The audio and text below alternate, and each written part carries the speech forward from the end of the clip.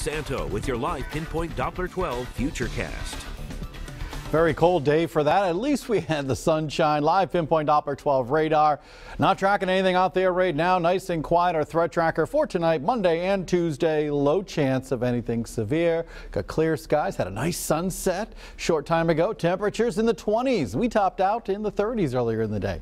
28 Providence, 29 Newport, 29 degrees in Westerly. The wind's a lot calmer as well. Satellite radar picture. It's a snoozer across the Northeast. Nice and quiet. Let's track the weather through the nighttime tonight and into tomorrow morning, starting off with sunshine. Pretty cold tomorrow, but not much in the way of wind. 3 o'clock in the afternoon, we'll have some high clouds around. We're going to be watching this area of precipitation closely. We could be seeing some showers through the daytime on Tuesday. Notice nothing terribly widespread, but we'll be watching for the potential of rain showers Tuesday during the day, but I think a greater chance of showers will arrive Tuesday night. So here's what we're looking at for your Monday. We'll be starting out some spots in the single digits, but teens in the morning, climbing into the upper 30s by noontime with some high clouds arriving. 7-day Futurecast, we're looking at temperatures at the bus stops in the morning in the single digits and even some teens. 40 degrees in the afternoon with sunshine, not quite as cold. Look at Tuesday, upper 40s with a chance for some rain showers during the day.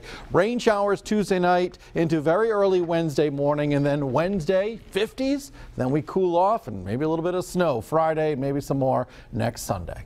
There's your outlook, TJ. Thanks. Yanni.